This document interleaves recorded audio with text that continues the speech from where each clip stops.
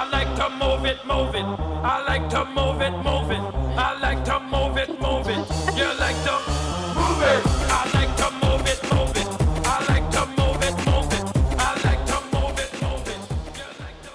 Hello everyone. So I am Benoist GROSSMANN. I'm going to moderate this roundtable discussion on disrupting the banking industry. So this topic is quite broad, so I'm afraid that 13 minutes won't be enough, but we'll try to make it. And to make this happen, I'm very pleased to welcome our two speakers. So Anne-Laure NAVEOS and Taavet HINRIKUS. I like to move it, move it. I like to move it, move it. I like to move it, move it. You like to move it. I like to move it, move it. I like to move it, move it.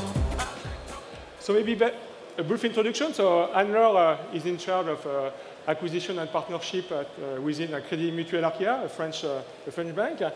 Taavet is a co-founder and a CEO of TransferWise, which is a company involved in the foreign exchange business for B2B, for B2C application.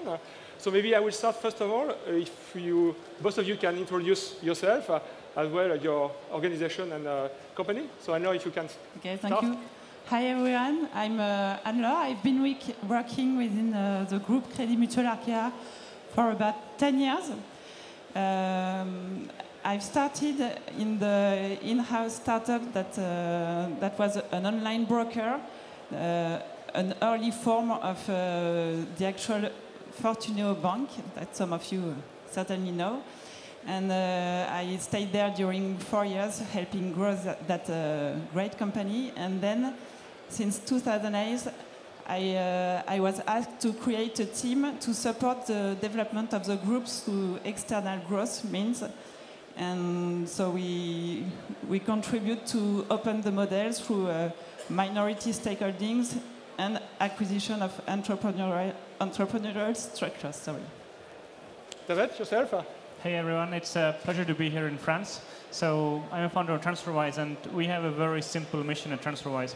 We want to make it very easy for anyone to move money around the world.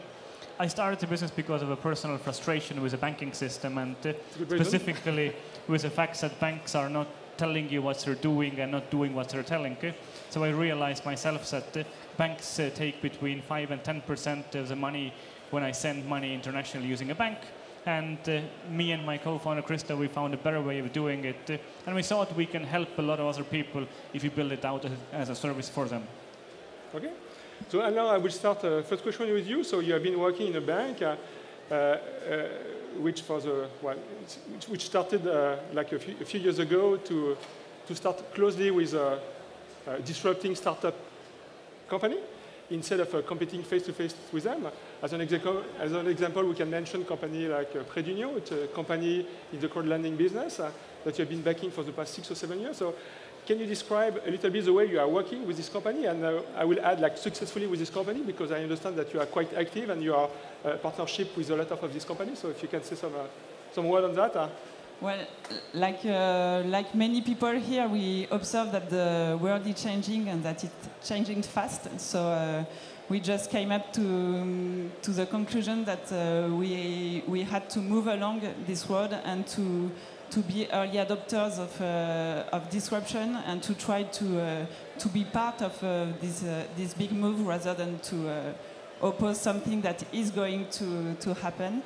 So we've been doing that for several years now. Our first investment in what we call now fintech was in 2010. And so we started with Crédit, which is a leading French player for peer-to-peer lending. We're very proud to have been there from the beginning. We have also invested in Linkso, which is a personal finance management tool, and we are also to the side of companies in payments, like Natural Security that experiments biometric payments, or more recently, we've just announced before the summer that we were investing in Your Money, So a new company with a new approach to wealth management and asset allocation. Good. So Taavet, given your background as a former Skype person, so you already have disrupted an industry, back 10, 15 years ago. Of course, it was in the telecom industry with Skype. So you're back in the disrupting business, so you decided to disrupt the Forex market.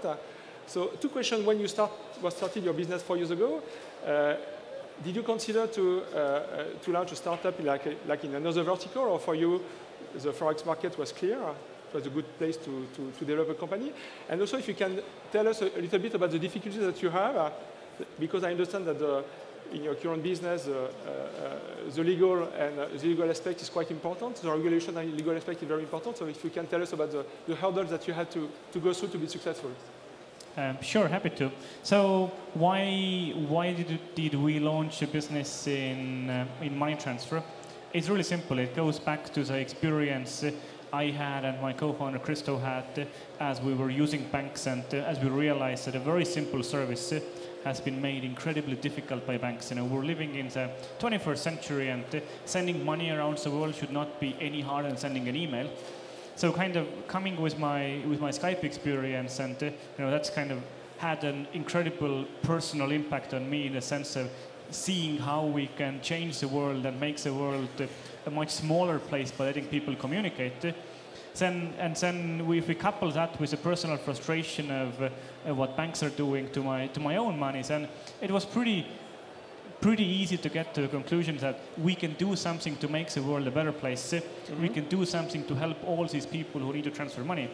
There are 230 million people who either work, live, or study abroad, and all these people at some point have a need to move their money. And by giving them a very easy to use and very cheap and transparent way to do it makes our world much better. So having an impact on the world made really sense to dive into it. So the other question was about the difficulties in regulation. So kind of again reflecting back from my Skype experience, when we launched Skype, we spent a lot of effort not to be regulated as a telco. We had a team of lawyers working on this, and I'm pretty surprised that I think it's still the case that Skype is not regulated as a telco, even though Skype now does 40% of international long-distance calling. So when starting TransferWise, we realized that it will make sense to take a bit of a different approach, and it will make sense to embrace regulation. Regulation is a scary thing if you are a tech entrepreneur, or if you look at typical tech founders, regulation isn't our strong side. But we kind of figured that to be successful in this space, we do need to cooperate with regulation. So we got regulated before we launched, and now we have a significant team of people working on regulation. The company is 400 employees now, 400 employees strong now anyways, but the team on regulation is also significant. So it just made sense to embrace this and make sure we do everything to make our lives easy in the long term. We are subject to the same rules and regulations as commercial banks are when it comes to anti-money laundering, know your customer. So all of these things which make TransferWise's life harder, which make our customers' lives harder, but we have to do this to be a good corporate citizen. So I think that's maybe the biggest non-traditional thing when it comes to fintech. You have to embrace regulation. You need to get your head around it. But I think it's not that hard. If you are a technically minded person, you can actually read the regulation. You can process it in your head. You will be able to figure out why the regulation exists, and then you'll be able to build competencies around it to be successful. Okay, thank you. So, Anne-Laure, within your company, so Crédit, Mutuel, Arkea, what is the other topics or the verticals that you are considering to invest, on the digital space? So I understand that things like crowdfunding, it's not in your DNA or it's not in your radar screen. Can you tell us about which of the vertical you plan to be more active, digitally speaking? So actually, investing is one way of intervening in this big disruptive movement. But we are also working internally on many ways to reinvent our own business. And in particular, we've been working for several years on retail banking. To really identify our key expertise, our value, because what is the big thing in this profound mutation of financial industry is really to focus on the intermediation. All intermediation businesses have been profoundly disrupted by newcomers, fintechs, but also in other industries, and we all face a common challenge, which is what is intermediation with value. So we've been working on this for several years, and investment is a part of this strategy, but of course we are also promoting in innovation internally and creating initiative to contribute to this big change. Okay, so now I have a question for both of you.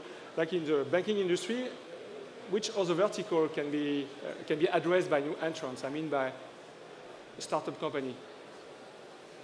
There are very few verticals today that are not attacked by fintechs, one or the other. Today, we just observe that there are fintechs everywhere attacking every single segment of the bank. I think there's only one vertical left where banks have an advantage. So banks are pretty good at keeping your money. Yes. And that's the only thing they are good at, I'm afraid. If you look at money transfer, we're owning money transfer. We look at lending, funding circle, lending clubs are owning lending. We look at the wealth management, Wealthfront, Nutmeg are owning that. So the only thing left is holding your money. So that's what I'm having a hard time seeing someone disrupt in a great way. You know, we have lots of startup mobile banks that are launching a dozen a month. I don't think most of them will succeed, but you know, we'll see. But keeping your money is the only thing which they're still good at. Okay, and maybe as a conclusion, what can be done to improve the relationship between startup and big corporation, or at least startup in the fintech industry and banking? What can be done to improve the relationship so to make sure that we're working closely together and on the regulatory or whatever? So what's your, if you have a dream, what can be done to? Our experience in that area is very good, and I think fintechs would say it better than I do, but we have really close relationship with a lot of fintechs today that bring us a different. But maybe Crédit Mutuel Arkea is an exception in the background, right? In the ecosystem now, don't you think? Of course, but there are a lot of value to partner with all these innovative players and a lot of ways to reinvent your own model. So maybe don't be afraid. Okay, Taavet? I think banks should go ahead and get rid of all the baggage they have. So go ahead and sell off your branch network, and then invest that money in building relationships with startups who are providing your services in a much better way. I think there is, in all of the verticals that I mentioned and all the other ones, the reality is that tech companies are providing the services much better than banks. The way we move money around is inherently faster and cheaper than the way a bank does it, because we don't rely on the outdated SWIFT network. The way Lending Cloud and peer-to-peer lenders are lending money is much better because of the way the model is built. So banks should just embrace it. They should ditch the baggage they have in the branch network and then work with the best of the best. Very simple. Thank you, Anne-Laure, thank you, Taavet. I would like to thank our two speakers. So I'm not sure that we solve all the issue about disrupting the banking industry, but at least we tried. We have been trying for 30 minutes. So thank you very much. Thank you, Benoist.